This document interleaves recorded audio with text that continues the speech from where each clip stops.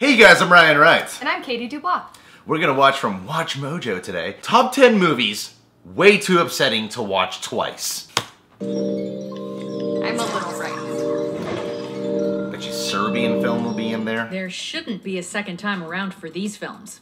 He will strike her until her flesh is rent, and meat and blood flow equal, and I will kill every on my side. Welcome to WatchMojo.com, and today we're counting down our picks for the top 10 movies too upsetting to watch twice.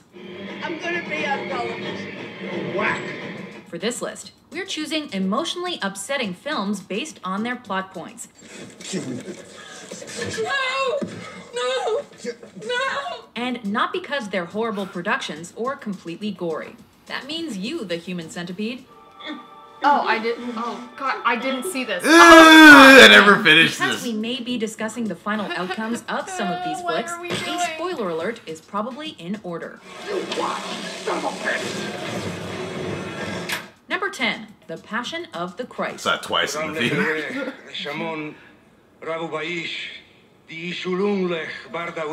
Epic in nature and devastatingly depressing, Mel Gibson's The Passion of the Christ looks at the final hours of Jesus Christ's life and the relentless violence he endured. Viewers may want to drink a couple of extra glasses of wine before first viewing, but watch what you eat because it may just rise again. Ugh. I've seen this movie 3 times in total. I saw This one. is a film you prepare for, process, and never ever watch again.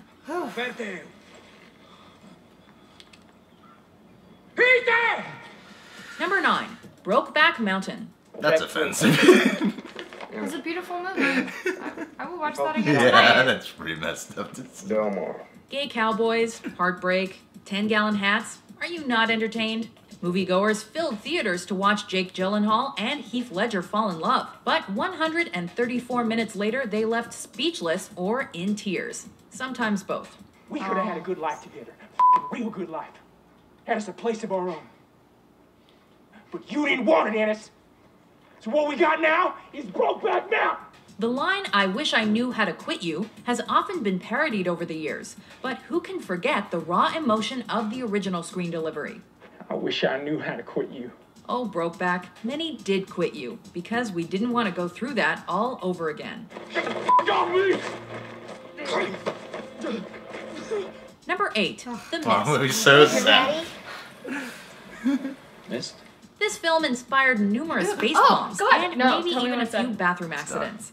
Based on Stephen King's 1980 novella, The Mist features, you guessed it, a horrific mist, along with monsters that don't necessarily arrive in town for a cold beer with the locals. You told anything. Assholes, you got that kid killed, and I got his f***ing blood on me! As tensions increase, a supermarket offers protection for David Drayton and his son Billy. And although The Mist is darker than your typical horror film, the final moments are simply depressing. I say we drive south as far as the fuel takes us and try to get clear of this mist. You are a sick person if you want to watch this film again. Sick.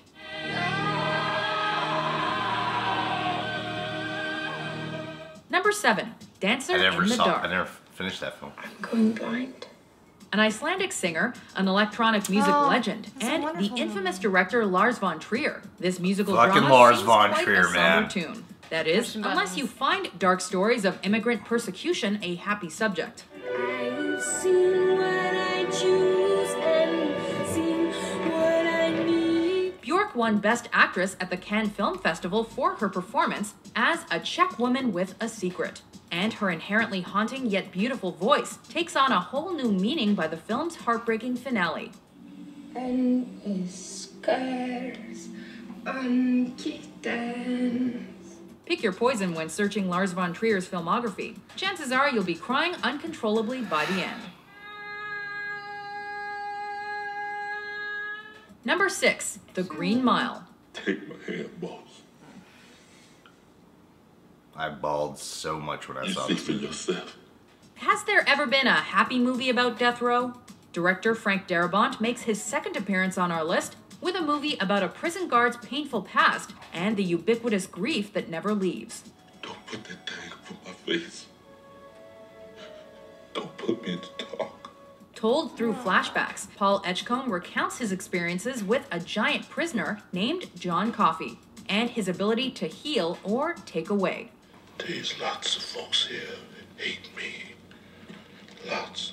During the final minutes of The Green Mile, audiences were crying buckets full of tears and contemplating what it might be like to be a wrinkly old person filled with regret. I was 44 the year that John Coffey walked the Green Mile. Such a heartwarming story, but such a sad one. Number 5, Irréversible. Le temps détruit tout. Told in 13 scenes, shown in reverse chronological order, Gaspard Noé's film produced some of the most disturbing images ever seen in mainstream cinema. But hey, it stars Monica Bellucci and Vincent Cassel, so it can't be entirely depressing, he's always right? an asshole. Well, not exactly. Pardon, monsieur, vous allez où là? Mec qui s'appelle le ici. C'est pas mon problème, monsieur. Faut payer. Y'a pas de problème, je paye. Allez-y. Roger Ebert once called this film, quote, a movie so violent and cruel that most people will find it unwatchable.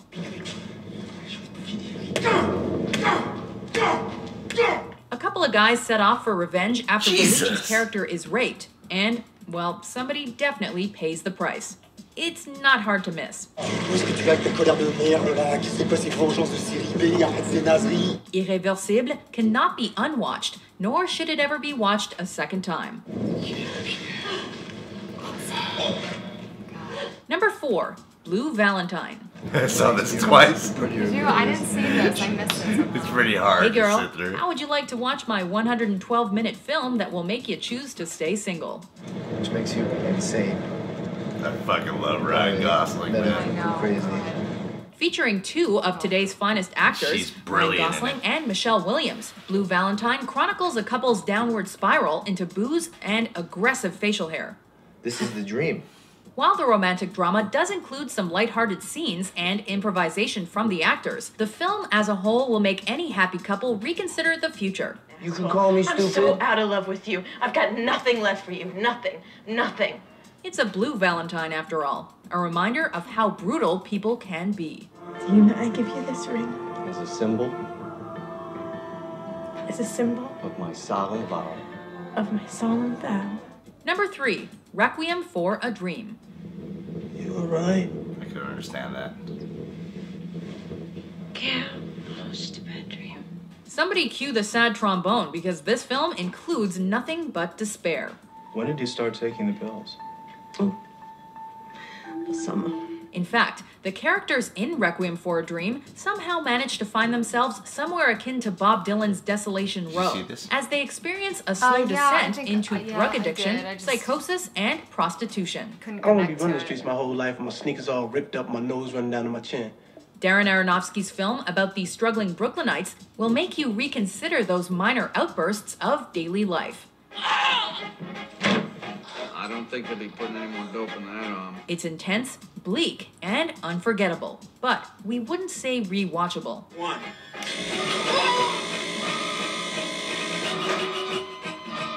Number 2, 12 Years a Slave. I could watch that again. Of course, it was That's a really good movie. Given the It was title, one should not exceptionally expect well done. Steve McQueen's period drama to be a jazzy production or screwball comedy.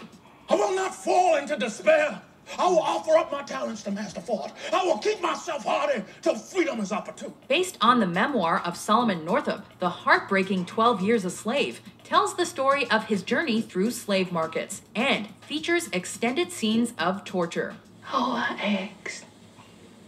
He ended my life. Although its message comes across painfully clear and allows viewers to reflect on America's dark history, the worst scenes will cause some to check out, mentally and physically. 12 Years a Slave is a powerful film that is also sure to make people cry in public. Before we unveil our top pick, here are some honorable mentions. Okay. There is another who has the joy of having a live rat sewed up in her vagina. Yes, 911. I could watch Buried I'm again. buried. You have to help me. You have to help me. I can't breathe. Sir? I'm buried in a coffin. Please help. Like, I think it's slowly opening up now, people's minds, like, educating and AIDS and, She's a great actress. One. See you. You're my angel. I'm right here. Just like women needs to be left alone sometimes. That's why I tell Hoppo out here fussing cousin all the time, leave me alone. Ain't you gonna get it for me? Is there something the matter with you? Number 1, Schindler's List. Let's see that again. Showcasing innocent people in danger of being systematically taken out in the world, Schindler's List is an essential piece of cinema and a harrowing account of World War II, much like the equally sorrowful World War II flick, The Pianist.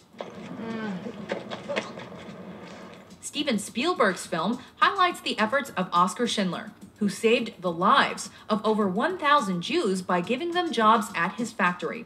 I hear your name goes on the list and they put you on trucks. No, that's not true. Schindler's List is sad and difficult to watch, but it's most certainly based on real events.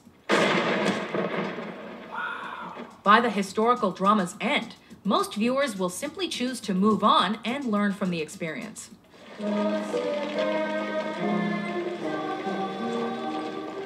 Do you agree with our list? What movie do you think is way too upsetting to watch twice?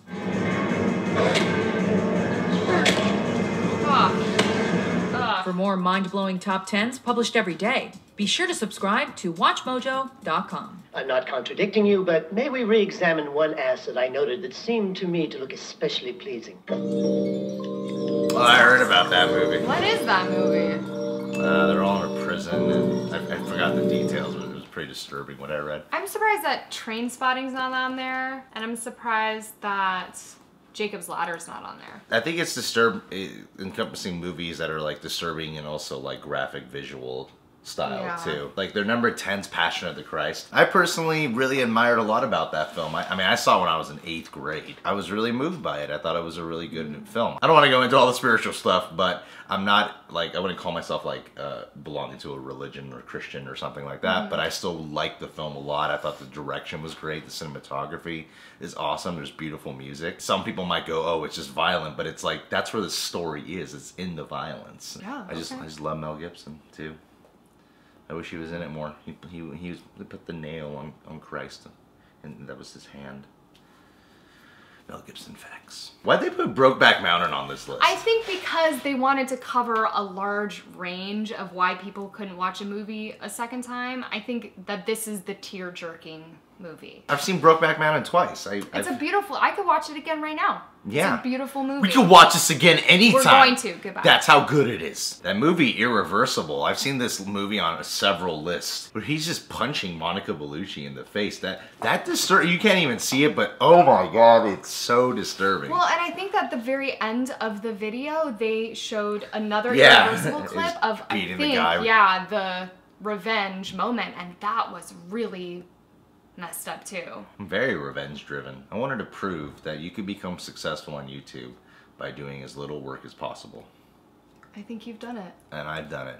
Welcome to the reaction channel. And Blue Valentine, I had to watch that twice. I love the performances so much. Yeah, I think that's the kind of movie you watch and then you watch again and you get more from it. Yeah. You don't have to feel like you have to like close the door and walk away forever. But I heard they lived together for a month. That's awesome. Yeah, slept in the same bed. Probably even fucked each other. Maybe.